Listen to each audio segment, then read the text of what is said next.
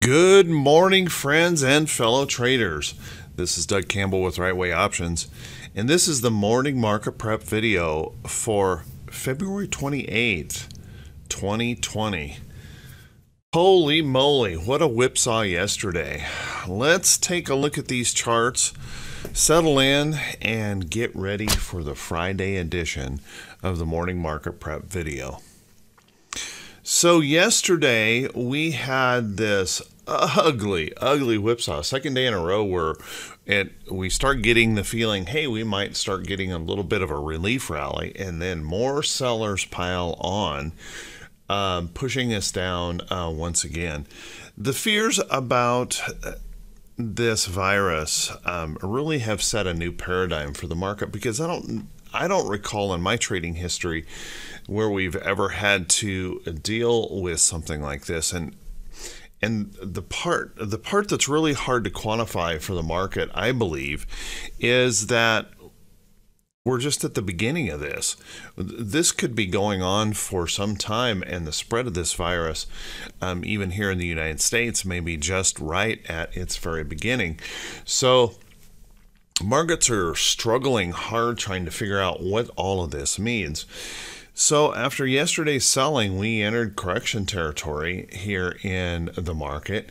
It's hard to believe that just 6 trading days ago, we were up here, pushing up here around new record highs, to now be in correction territory and looking at a little bit more selling this morning. So markets are whipping around quite a bit right now in the pre-market.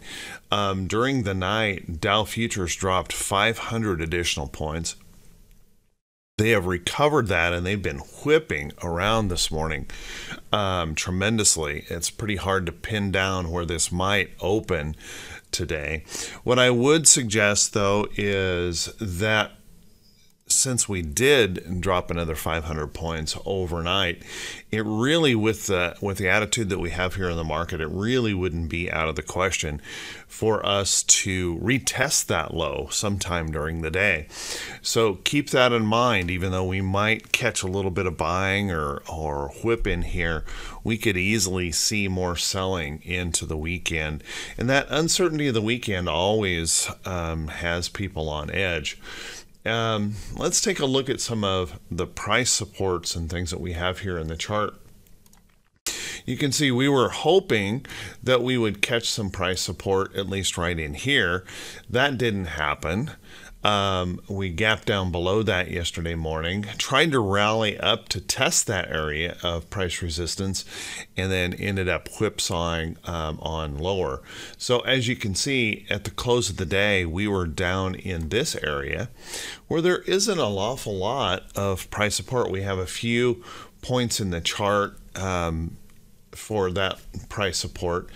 But I got to tell you, it wouldn't be all that much of a surprise to see if we drift down in here during the session today. And you can see we have a lot more evidence of price action support in this area. So keep that in mind. We could certainly sink into that level pretty darn fast. And I know it's an uncomfortable thought to think about, but that certainly seems to be a possibility. So let's keep a close eye on that. Diamond's not looking healthy here at all, and we have to understand that even any rally back with the whipsaws that we've seen here lately can be subject to those quick reversals back down. So you know, this is one of those times where we really wish we could get some good news, but that doesn't seem to be happening right now as the virus continues to expand, adding more countries infected, all of those different things. Moody's downgrading, well, I shouldn't say downgrading, but raising the chance of a global recession as a result of the virus to 40%. Certainly we continue to pile on these things. Part of Japan declared a state of emergency last night. Iran has closed its schools. Japan has closed its schools for a month. This just seems to be spinning further and further out of control, and obviously making the markets very nervous. Overnight, Japan saw tremendous selling. We had Asian markets all being drawn down heavily last night, with Japan's market closing down 800 points. And Hong Kong being hit very, very hard as well. Even Shanghai, that's been very well supported by the government, even saw some pretty heavy selling down over almost 4%. So pretty darn ugly. Now, when I look to Europe right now, Europe is sharply lower now across the board. They had fallen as much as 4%. They're trying to come back up a little bit, but all of their major indexes are looking down about 3% this morning. So with U.S. markets showing just slight declines here this morning, it wouldn't be out of the question to see more selling before the end of the day. So we'll want to keep that in mind as we approach this day. For a lot of traders, I've suggested this before, it's a good time to be standing aside. You know, the old saying that markets take the escalator up and take the window or the elevator shaft down. We have certainly seen that here in this market. And this reaction may be an overreaction, and I know there's a lot of folks out there saying this is ridiculous, this is a big overreaction, and that may be true. But when we start feeling fear in the market, such as we do right now, it's pretty darn hard for the market to control that fear. And we start seeing those mutual fund redemption calls going in, 401k money being pulled into money markets. Everyone is running for the door, trying to protect themselves here in the market. So don't be surprised. This may not be over to the downside. So we lost this level of price support. And as you can see this morning, we're gapping lower here this morning, which there is some price support right in here. But we have to recognize the fact that there may be more price support right down in this area. I would hate to think that we sink that far, but we have to be realistic that that certainly is a possibility. Because we're gapping right into this support this morning if we don't catch some buyers here. And you kind of have to wonder who's going to be a buyer here heading into the weekend. So be really, really careful, everyone. Let's take a look at the Qs. QQQ. Just fallen off a cliff here. It was a pretty steep cliff, I have to admit that. This is a correction. We were very much overbought just 6 days ago in the NASDAQ, and now we've gone into that full correction territory. Here's the thing with the NASDAQ. If we take a look at that NASDAQ, we could still reach down here toward that 200-day moving average. So this may not be finished here in the NASDAQ as well. So you can see we're opening right about in here. At least that's where it's indicated right now. If sellers continue to pile on, don't be too surprised if we're down here testing this level right in here pretty darn quickly. So keep that in mind. We may not be finished with selling. If we take a look at IWM, my goodness, fallen like a rock, and continuing to be very whippy in its price action. We're looking at gapping down here in IWM, and I think the next target here for IWM is down here around 145, that next level of support. So hang on to your seats. It could be a very wild day as we head into the weekend. And if you have the ability to just stand aside, to just protect your capital, that may be a wise thing as we move into this uncertainty of the weekend. Let's take a look at the VIX. Yesterday, I made mention that we could certainly see these upper levels in the VIX, and wow, we went there. Not only went there, but broke through this 37 handle, almost 38 handle. And we could, with more selling today, see us reaching up here toward that 50 handle here in the VIX. So keep a close eye on that. Now, one thing I would say that if fear starts to subside a little bit at all, we could see a substantial pullback here in the VIX. But right now, panic is in control here in the market, and panic is usually a bit irrational, and we could certainly see more upside levels created in that chart. One thing for sure certain is all of the talk that I had been given for a long time about the possibility of us catching support, that the real selling wouldn't begin unless we catch support.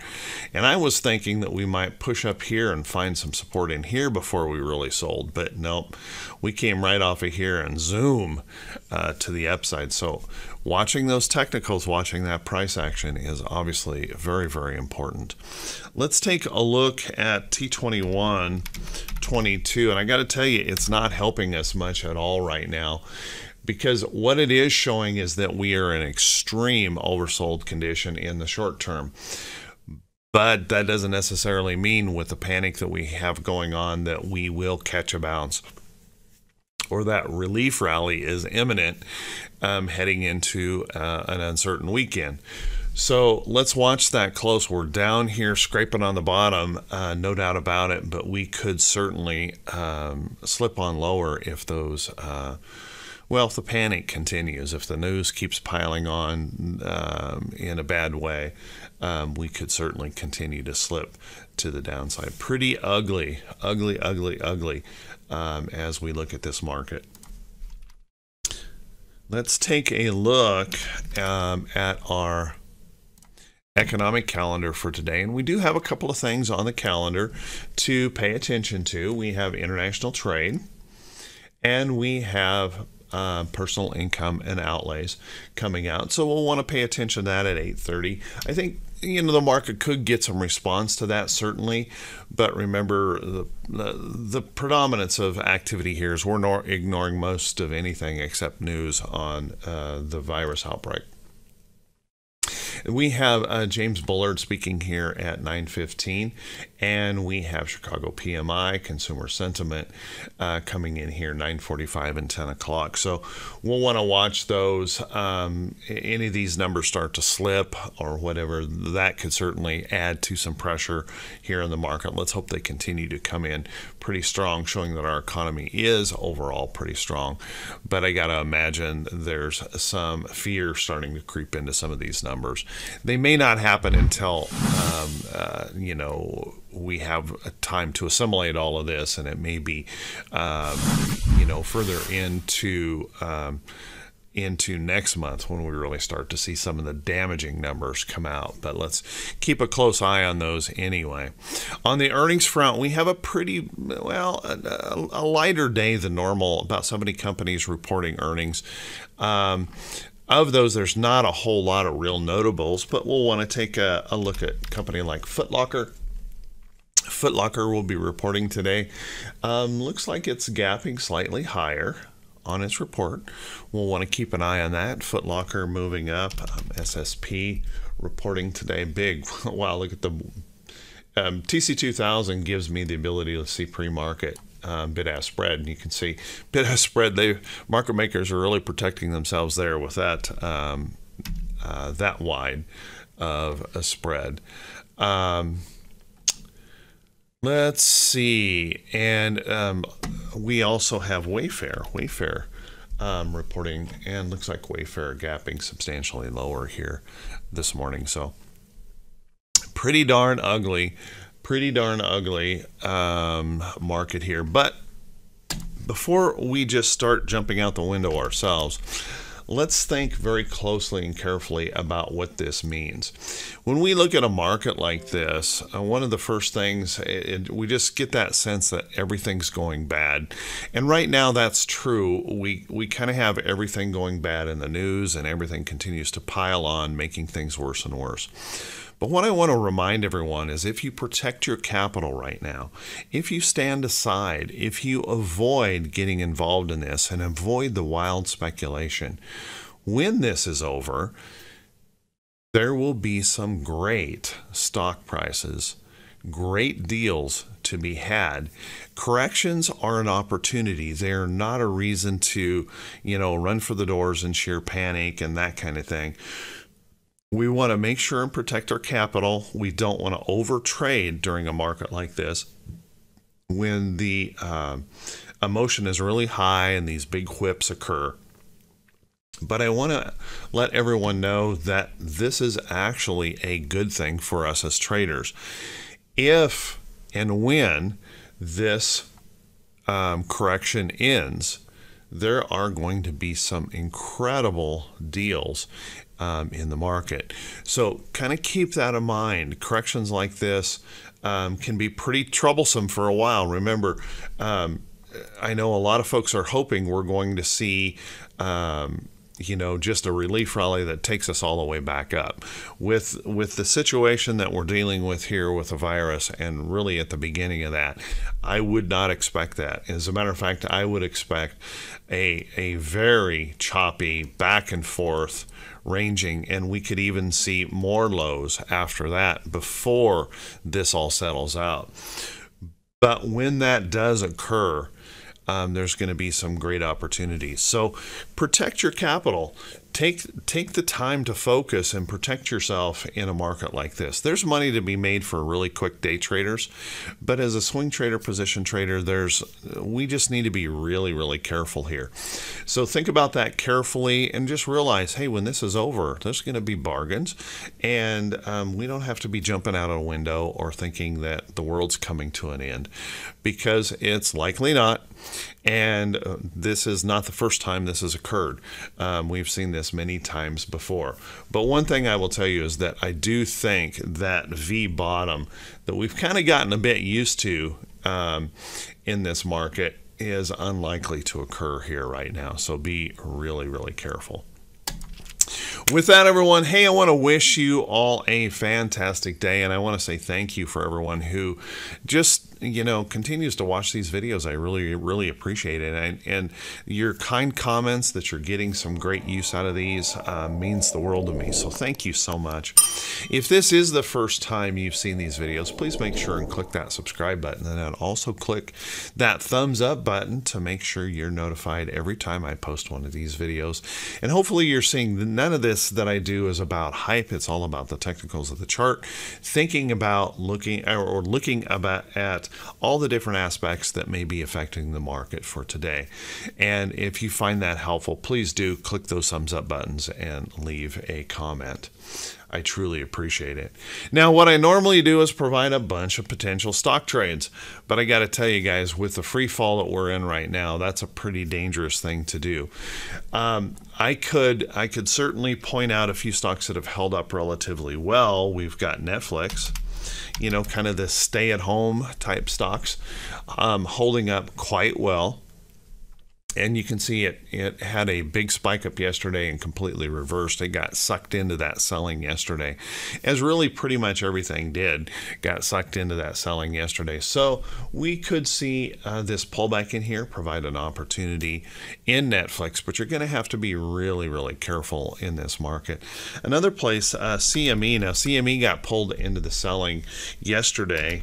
CME has been rallying up nicely. Hit this resistance high here in the chart, had a pretty ugly bearish engulfing candle yesterday, but all that because of the increased volatility in the market, the CME has been benefiting from all of that price activity going through their exchange. So kind of keep that in mind. There are a few stocks out there that look pretty good, but a lot of stocks have just, even really defensive stocks, have been pulled into this move and are being, well, unfortunately, beat up pretty darn hard here recently. So we're going to have to be pretty careful about how we approach.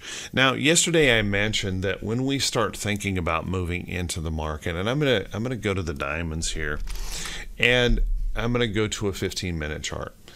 And when we look at a downtrend like this, and by the way, this grayed in area is aftermarket activity or overnight activity, and you can see the Dow slipped down here. We were down 500 points during the night. I think there is a possibility, and I think a real possibility, that even though we have rallied up today, that we come down here and test that overnight low.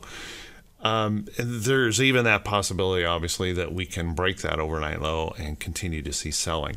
Now, one of the reasons I say that is because we're following a downtrend here.